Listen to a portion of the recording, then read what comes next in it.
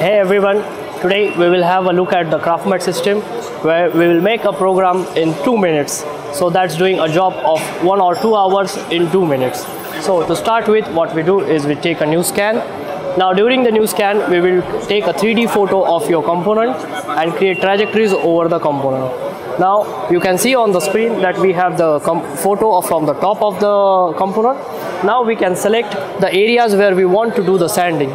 To go with it, I'll just go here and select the area. Once I select the area, I have got the trajectories. So these trajectories may be user defined, maybe at an angle, even wider or closer, depends on what we are actually want to do. Now once I have that, I'll plan the program. Now during the plan program, it will check for any unwarranted things like collisions or singularities, something like that.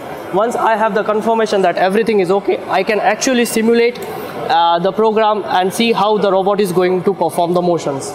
So if I drag the bar around here, I can see the robot is performing motions, and if I'm happy with the robot motions or the simulation, I can just say done and save the program. Now the software will save the program into the server, so the next time I have the same component, I can use the same program all over again. Once I have that, I'll say done and start. So we created a program in 2 minutes that might take around an hour to do manually. You can see on the robot that there's an active interface or active compensation tool.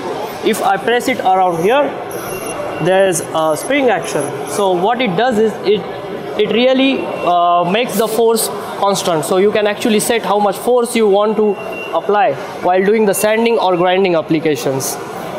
Once the pressure is set, you can also change the pressure on the fly, like here from the interface.